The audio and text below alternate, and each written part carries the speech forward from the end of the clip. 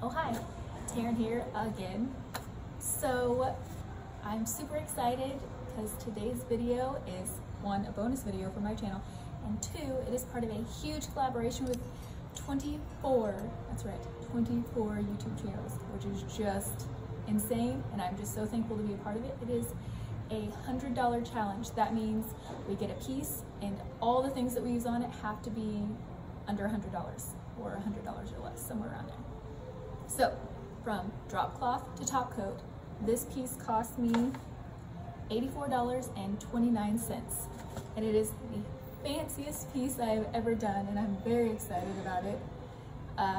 So if you guys want to see how to do this and check out all the other YouTubers that were involved, there will be a playlist. You guys can go through them all. It's incredible. Just let's keep on watching. Okay, so this is the piece that I chose. It was $20, and that is a lot for me because I typically get my pieces for free. So I'm already in the whole 20, but this is a really awesome dresser, so I'm pretty all right with it. It did have some surface damage, some pretty deep scratches in the top, and some of the drawers were sticking. We're gonna fix that. When I go over things, I'm gonna give you kind of like an idea of the prices as I'm going through, and then at the end there will be an actual list with everything broken down that you can see if you're one of those people that really like the numbers. So here I'm just going through the drawers and figuring out where they're sticking at, because that's how you fix them. You figure out where the problem is, and then you can either sand it down or find some other way to help them slide more smoothly. So on this one in particular, I knew that it was the upper right side that was sticking. The drawer fronts are veneered, so it's actually easier to sand down the inside of the frame. That way I'm not potentially damaging any of the veneer.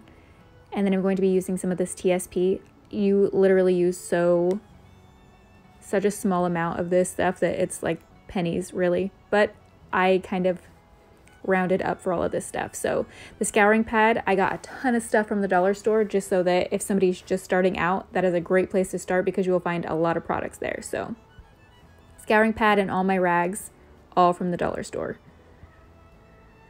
So I'm just going over this whole piece with the TSP, and then once you're finished with TSP, you do have to rinse it with water. So have a bucket or something the like next to you that you can rinse it off and go through this. I also recommend these little scrub brushes. They're in like the tool section of the dollar store. Yeah, this is the plastic one. It comes in a pack of 3, and it really gets into the details and gets everything all cleaned out for you. So I'm going to remove this hardware. I'm leaving the hardware as is, so all I'm going to do to it is clean it. Just nothing crazy there. Just some of the TSP, and I used one of the scrubby brushes on those. I didn't show it because that's boring. As you can see, I keep all my hardware in that little container there so I don't lose them later. So this whole piece took me 2 sheets of sandpaper. That's it. Just because I'm giving it a scuff sand, and that's all that it needed, with the exception of around the drawer frames, just to keep it from sticking. So I'm just going on, wiping back all the sanding dust after that. And then I'm going to go in with this Durham's putty. This stuff is incredible. It is so inexpensive, but man, does it work. And it's become one of my fast favorites. So this is going to fill in the deep scratch that was on the top of this, and then any other scratches, gouges, you know, this thing has lived a life, so it's seen some things. All I'm doing is dropping it on with a spoon, and then I take my scraper and wipe it back, because the less you have on there, the less you have to sand later. So yeah. And I went a little bit crazy, because typically if I wanted to use more sandpaper or bust out the stripper, if I had, you know, more money to spend, I would have done that, but I didn't. So fill away we did. And then these drop cloths, also at the dollar store, super awesome. The roller and tray from the dollar store. And that is really great to use for primer, because you're just going to toss the roller anyways.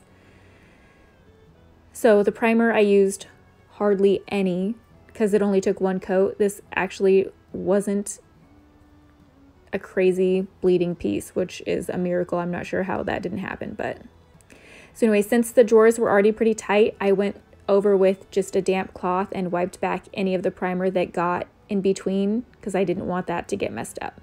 And then I save my tray and the roller inside a plastic bag to keep them wet in case I have to do another coat. And then I'm going over all of the water putty now because it's all dry. It dries so fast. Same with the sanding block and just cleaning all that up.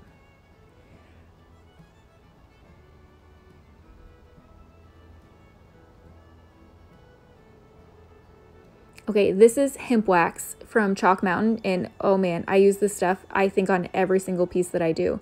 So I'm using it around all the drawers because, like I said, I was having some sticking issues, and none of these drawers stick anymore. So with a little bit of sanding and some of the hemp wax, they just glide beautifully now. So you put it on all the tracks, and also the inside of the drawers, it like revives them and just nourishes the wood and makes it look so pretty.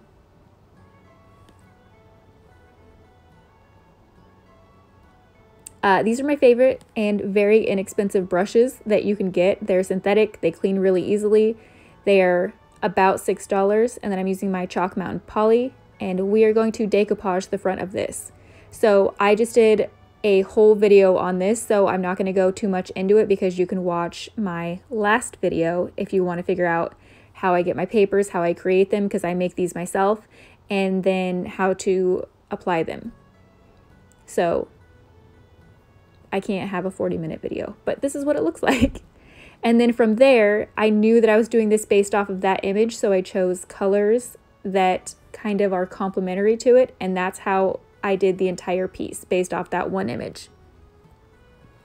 And then to add a little texture, I'm taking some Anaglypta wallpaper, and I'm just filling out the lower frame. Because, you know, if the top's fancy, the bottom has to be fancy too. It's got to even out there. So this is almost the same process as doing the papers above. However, because it's a textured wallpaper, you have to use quite a bit more poly. You can be a little more rough with it because it's less fragile, but you can't use a brayer with it because you don't want to squish down the prints. And this looks super crazy. I know, just so crazy, super bubbly and just awful. I promise it's really not that hard to work with. It looks bad before it looks good, if you know what I mean.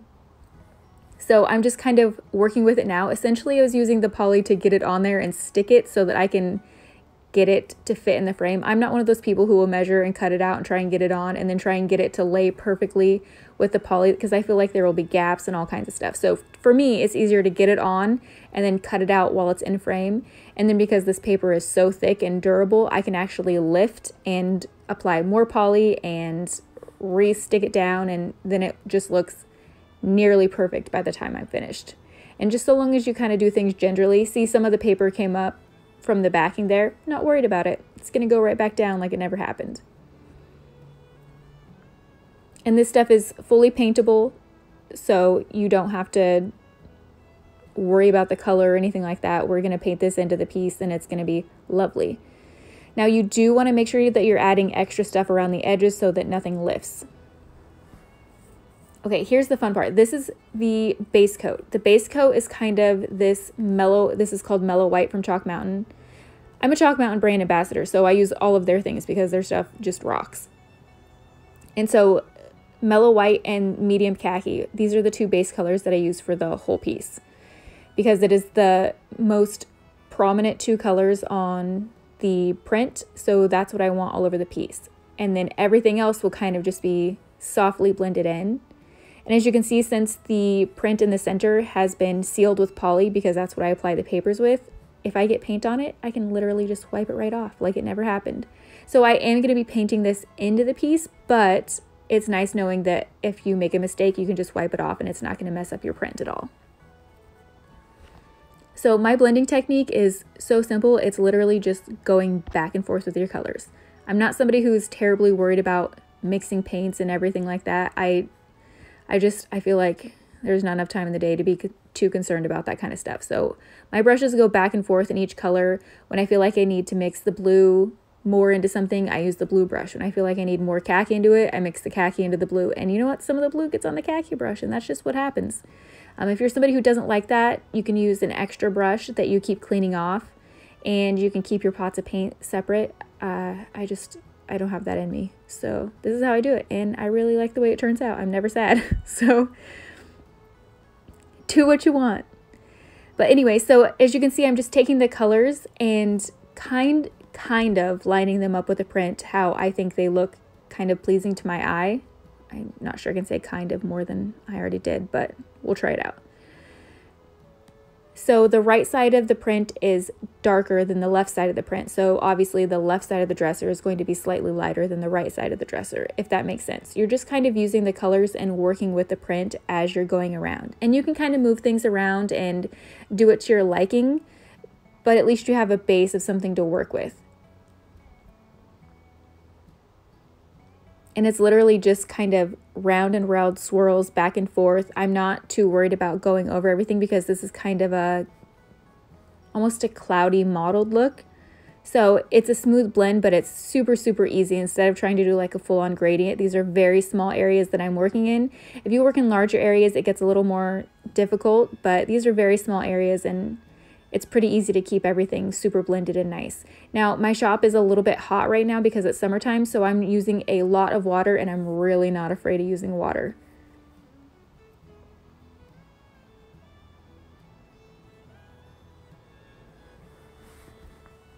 So this is built up in 2 coats, and I realize that it doesn't look like it because you've been watching me do one whole scene of this, but it's actually, this is my 2nd coat now going over the top of these.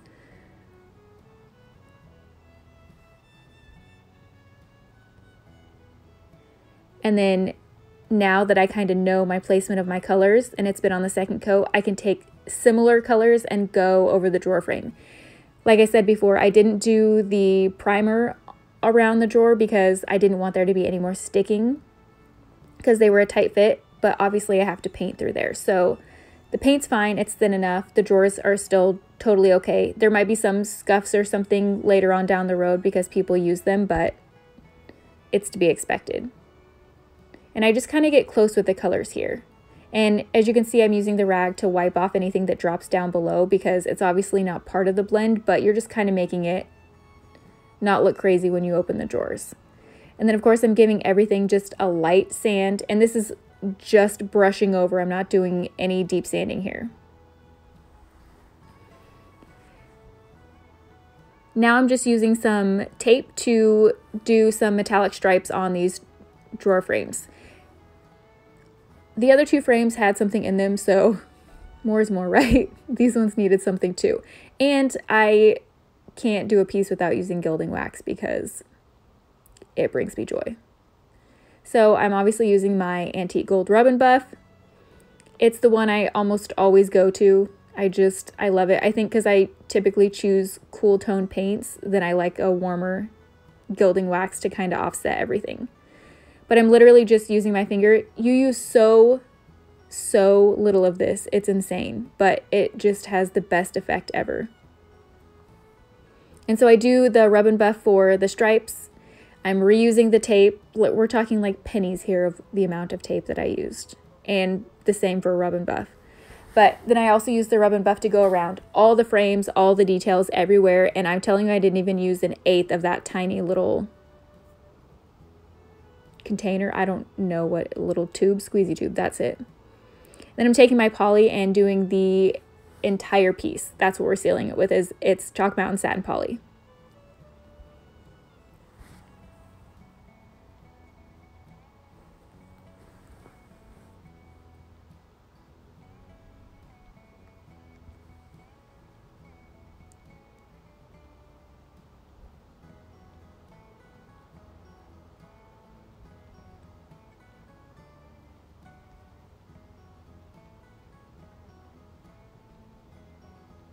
And now we're adding on hardware.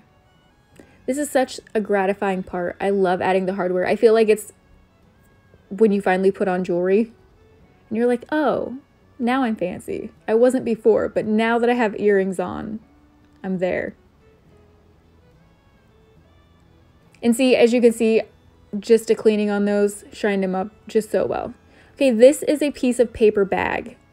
it does such a light sand over the top of your first coat of poly, but it takes down anything that may have got stuck in it or anything like that, and it works so awesome without scraping off any of your coats. So paper bag trick, use it, it's awesome. And then I was adding a lot of water because, like I said, my shop is really hot. But this is a finished piece. I hope you guys enjoyed this. I hope you learned something. Again, I will have all the numbers for you at the end of this. I kept meticulous notes, so they're all written down. And hello to any new subscribers out there. That's so awesome. I'm so thankful to be a part of this. And yeah, that's it. There'll be an outro coming up soon, so you'll see my face again, which isn't typical for me.